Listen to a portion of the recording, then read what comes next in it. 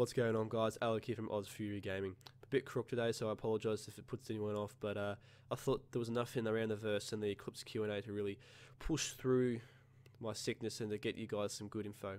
So to start us off with, I'm showing here a bit of Port Olisar, what it's going to look like once they start implementing advertisement NPCs, really starting to make it feel like a real life place where people actually live and come here and do stuff. Now, another thing that they showed off too was what can look like in different situations. And one of those situations was if a Vanduul fleet actually attacks. Now, I'm not sure about you, but if I was these NPCs, I wouldn't be just standing around with my hands on my hips like, oh, not this shit again. I'd be more like, let's get the hell out of here. Like, especially considering there's some capital ships rocking up. Not quite sure what type of capital ships they are, but one looks like to be a driller class. It's just a bit hard to tell from that short stint. Now, I've sped this section up, but what they're showing here is basically going from creating a sort of bland, matte sort of art type for the dark side of moons and actually really implementing them as color type of lighting. So, as you see, they're playing around there with the different darknesses and the different color tones. Also, with Levski, been working on the exterior. It's grown quite a fair bit. Also, the interior's been getting a bit of love, which is nice to see.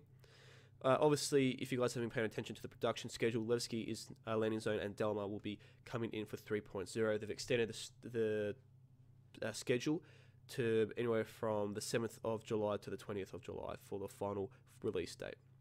Also, they've been adding in bigger external mining platforms that we can go explore and have a look at. And also, too, they've been working on the art types and the assets to make them more fundamentally usable in-game and much clearer and much more lifelike. As well as the biomes, they've been working on increasing the density for those. Now, moving on to the moons, guys, we have here, what they're showing off is the difference between the before and after of the details of the moon. So as you can see there, they've got these nice little bits of rocks and stuff going on. They've really increased the depth of what the planet's going to be looking like. Here we have Daymar, which is my favourite moon, and it looks quite pretty in my opinion. See, we can go a bit of sand floating about and just nice colour type in my opinion. After here as well, they were showing off a bit of yellow, just showing the Arctic winds and a sort of, well, the way they'll be looking. So after that, guys, they also showed off what the moons will be looking like from the outside. In regards to lighting, as we can see here, it looks really dull and matte with the original lighting setup. But now they've been able to add what they call a night sky, which sort of gives a bit of a glow to certain parts of the moons, which I think adds a bit of colour and texture, but might overdo it a bit. So after looking at the landscape and the outside of moons, as we can see here, they're trying to land with ships on moons, and it's bouncing around. So the engineering team have been trying to tackle that and get that correct for 3.0. Because I could imagine it would cause all sorts of havoc with the physics when you're trying to land on Aquilia. So now we have AI turrets. So they talked a bit about how these will be implemented. So not just for turrets, but they'll be able to be used for AI, autopilots, or multi-functions on massive cruise ships and stuff like that.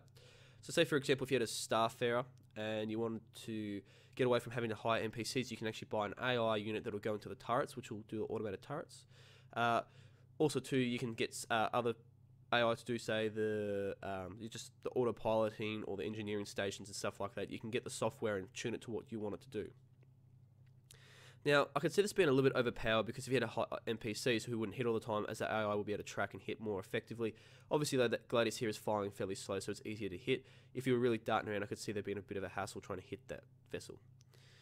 Moving on with the AI, we've been seeing how they implementing first-person shooting with the AI, so this will be mainly important for Squadron 42, but also as well if police and things like that come into 3.0 in the PU, it'd be an important part. Now, I feel sorry for this poor lady just getting absolutely shredded by these guys. So they're sort of showing here how the animation works and, behind cover, and also to how they will be attacking. Also, too, I'll be interested to see if there'll be different variant types of police guards and stuff like that, so, more tactically trained and things to that extent.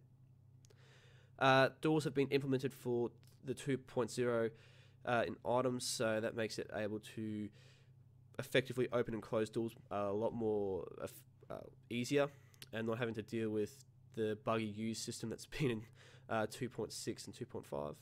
Been working on planetary outposts as well, working on the artwork and the fidelity of those, just getting them nice and neat and ready for use. Now moving more to the tech side, guys, we can see here they've been trying to work on the servers, making them more robust and able to last longer for 3.0, which would be nice. As well as been working in Mannequin to create stuff for Squadron 42 and the PU in regards to animation work and humanoid workings. Also too, they've been working on the Vanduul prototype and other guns as well. Also too, they've been working on the sprint tech and other first-person system tech. It's been nice to see how far it's come along. I did read on forums though that apparently some people aren't enjoying the whole sprint, thinking that it's going to really destroy the game, but this is a space sim. Leave in the comments though what you think about that idea, if you like it or not. Next up was for guns, skins. So for those who love to collect skins or just make your guns look absolutely fluorescent or badass, the ability is coming. For 3.0 or not, I'm unaware of, but this is just concept art for each gun, guys, so don't get too excited just yet. As well as first-person guns, they've been working on ship weapons, so they've had the Preacher armament, scatter distortion guns. It's gone into like actual production work at a concept, and also too they've been working on the Apocalypse Arm scatter gun from size 1 to size 3. So as we can see there, that's getting fairly close to being finished. After that, they were showing off mocap, basically talking about how they can set up a small studio that allows a 3x3 meter grid of capture area, and they're just basically doing it for either background animation work or small scenes like this where fighting hand-to-hand combat comes into use. From here, they can actually grab the animation and like fine-tune it inside the computer and make it what it should be or what they want it to be. It's nice too just to see that. Not just for fighting, but I could imagine this would be just handy for little NPC animations, like if you're on Area 18 or Levski, you know, just people just hanging out and doing their own thing. It'd be handy to have. So after here, guys, they were showing off the array of systems that 2.0 has been worked for. So here we have the airlock, showing off how you can walk through. This is just a grey box sort of phase, but it's just nice to see that they've actually working quite rigorously on getting all the stuff ready for 3.0. Like I said before, the schedule date has been pushed back a little bit, but I'm not worried. As long as it comes out perfect for 3.0 with all they want to do, I ain't mad. When I say perfect, I mean, you know, nice. So here we have the Gladius and the Avenger, because these were the ships that were originally based for the Eclipse, and then they moved to the Sabre. Now, the Eclipse, guys, if you're unaware, is a stealth bomber which will carry 3 by size 9 torpedoes with 2 by size 2 guns, which we'll talk about a little bit later. But here they have the concept art showing what they wanted it to be, and eventually grew out to be quite, well, in my opinion, very, very awesome looking. They did cut back a bit, but what they're showing here, guys, is the mechanism for the size 3 torpedo. So what will happen is it's on a rotisserie, so there'll be 3 on a mechanism that will turn around and allow it to fire like this. Now, don't expect to be locking on quickly or anything like that. This ship will take a while to lock onto smaller targets, but bigger vessels like a Andromeda or something like that probably have a better chance. Now, the Eclipse is on sale still if you guys were interested in picking one up, but it will be a very, very niche ship. It will not be one to go and do dog fights or pig fights, or to go really have any sort of big fights with. So here they're showing the guns, how they come out, guys, because they are hidden. Now here they show to be Panthers, but as we read through the Q&A, they do talk about it being ballistics, but that's a bit later. Now the QA guys talked about stealth for us, which was really nice to get an idea of what the Eclipse will be.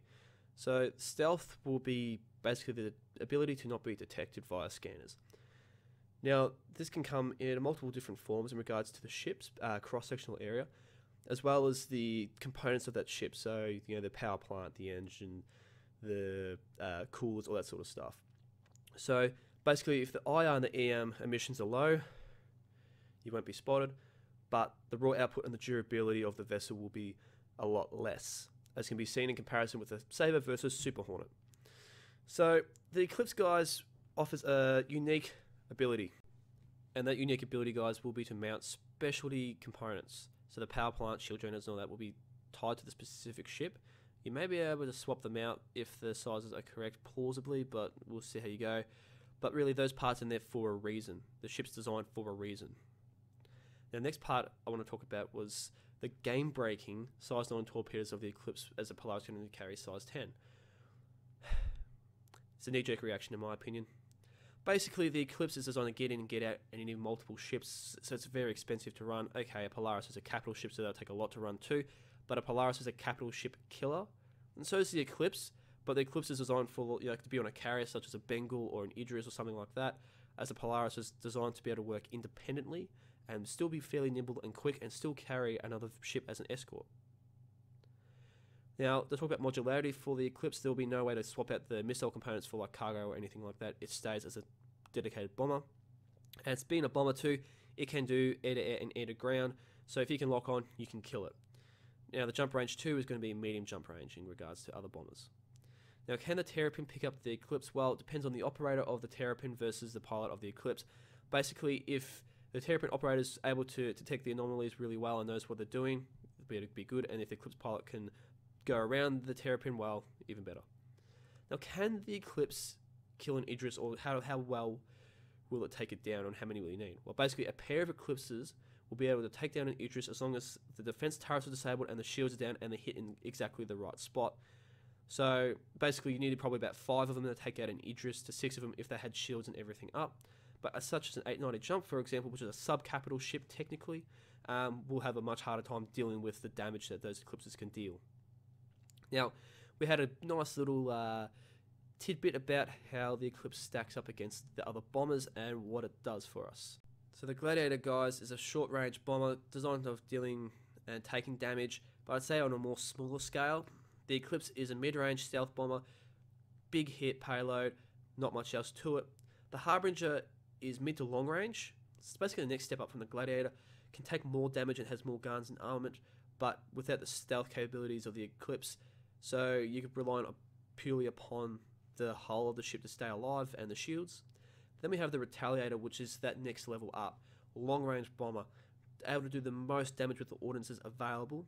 Requires more crew to defend itself because it's relying upon the turrets. There's actually no main guns for the pilot to use, but it can sustain itself deep in space. It's just a different class of its own, really, in comparison, but it has issues with the capacity of actually being overwhelmed against larger ships or more ships. Hope you guys got a fair bit out of the information I've brought forward. This is just the major info. There's heaps of little bits there which I didn't feel were relevant. Leave a like if you guys enjoyed the video, or dislike obviously if you didn't like it. Have a comment too if you want to say something about what I thought or whatever.